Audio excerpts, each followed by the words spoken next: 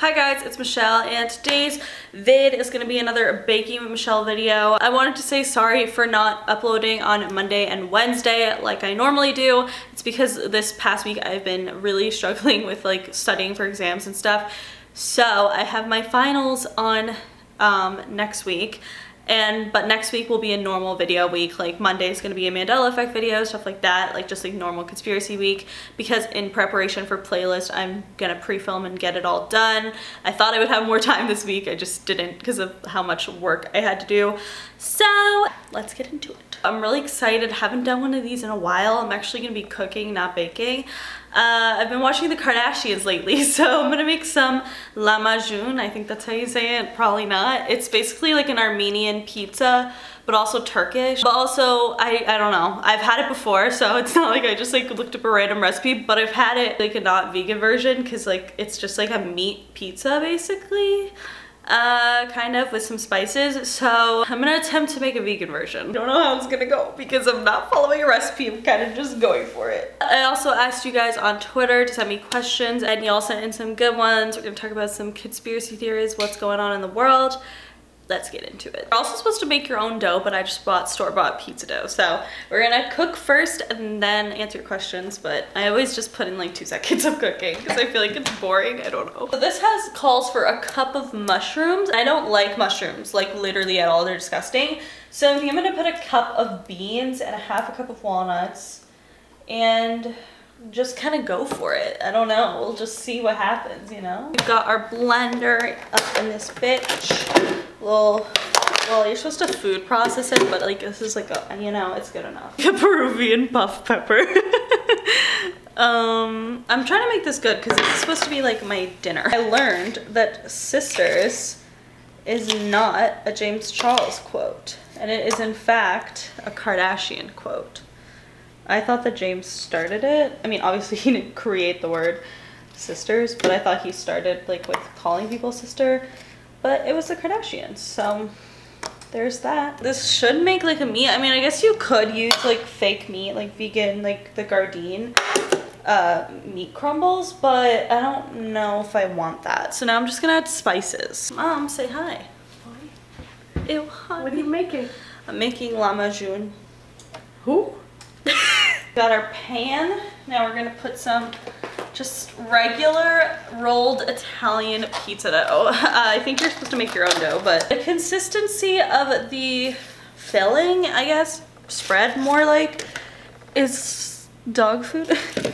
I don't know if it's, I feel like it's a little bit more wet than I would like it. You know what? I think that's good. I'm gonna put this in the oven for 22 minutes and then I'm gonna answer your questions while it's in the oven. Basically, I tweeted, y'all, send me Baking with Michelle questions from anything from conspiracy theories, mental health, or just personal stuff, whatever, spice it up. Emily says, have you ever struggled with anxiety and any tips on how to cope with it? Yes, I have. Very bad, actually. I have like panic attacks when I get myself into situations that would like trigger my anxiety, I guess. And to be honest, there for a while I did not want to do anything about it because I didn't want to ever talk to a therapist or go to a therapist. It can be scary talking to people. I'm a crier, for example. Like anytime I just try to talk about my emotions, whether it's happy, sad, anything, I cry. Like it's so annoying and I don't like crying. And I don't like crying in front of people either. So it's like a really big struggle for me. But this video is actually sponsored by a website that I think is really gonna help me, first of all, and a lot of you guys, if you guys wanna try it out, and it is called BetterHelp. First of all, for me, like for example, I'm obviously a YouTuber, as you're watching a YouTube video that I posted, thank you. I travel a lot, my schedule is very strange, so naturally it's like harder for me to physically go somewhere to get therapy.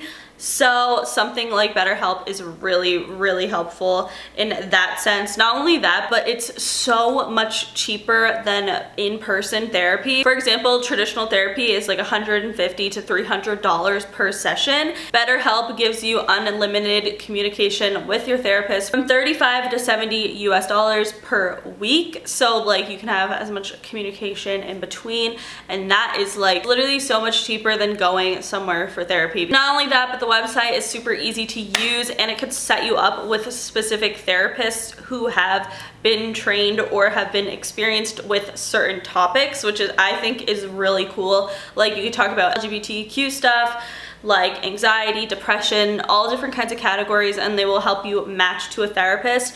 And you can talk to the therapist however you want. So phone calls make you nervous, live chat sessions on the website, or you could do video calls if you're comfortable with it, or phone calls.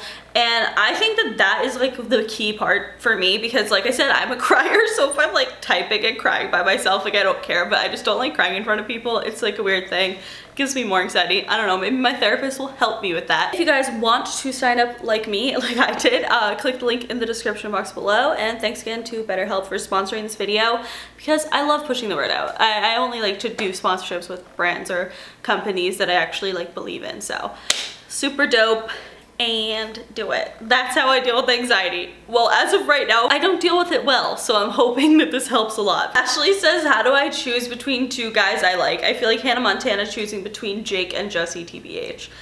I don't know. Actually, to be honest, sister, I'm going through the same thing, but with girlies, and it's even harder then because I feel like all girls are just so pretty, so good luck. Just kiss them both and see which one you like better.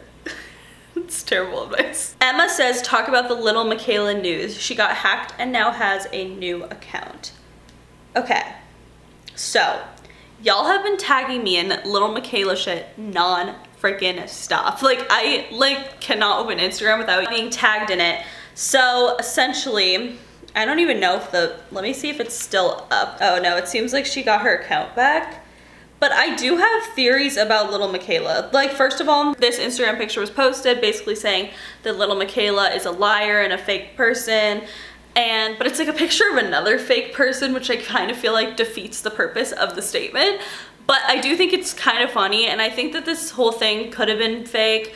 It could have been real very well, but at the same time, the graphics between that particular Instagram and Lil Miquela look extremely similar, to the point where I feel like it's probably done by the same artist. That's my theory for it, is that it was more of a publicity stunt, because I feel like Lil Miquela, like, she's definitely still relevant. She still has 1 million followers on Instagram. I did not know she had that much, but she got a lot. Like, she's doing great, but maybe she wanted to bring up, like, a little accentuate of her relevancy. I would say that this one might be fake just because of the graphics, the way they look so similar. Obviously, Lil Miquela is a real person. Is her name Miquela? I don't know. I think it's that Carly Stinkle girl, which we've talked about in a video like months ago. She claims that that's not her, but I mean, like, it looks like her. She followed the boyfriend. Like, there was like a lot of leads to that. So I don't know. I think it's definitely obviously graphic design. Like, it's not a real human. Like, it could be a real human that's digitally edited. Do you guys believe that she actually got hacked? Do you think that she did it herself to raise publicity? I don't know. It's kind of smart. Holly Jacob says, what is your favorite Amy Winehouse song? Also, how did you like high school? Because in my opinion, it sucks.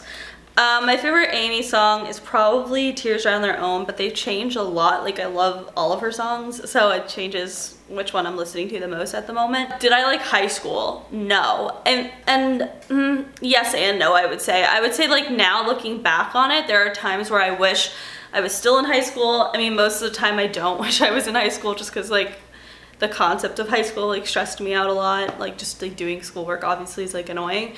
But at the same time, I think you should enjoy the time while you have it with your friends, because, like, now all my friends go to different colleges, and, like, that's just kind of how life unfolds. So I would say enjoy the time while you're in high school, while you're doing anything, really. Like, just appreciate what's, like, the good in that time, and then you will not regret, like, not doing stuff in high school. But at the end of the day, just join as many stuff as you want, like clubs and stuff. Like, I did theater, so, like, that was always really fun. I did like high school a little bit. Okay, Melanie says, do you have any advice for dealing with body acceptance and ignoring what other people say?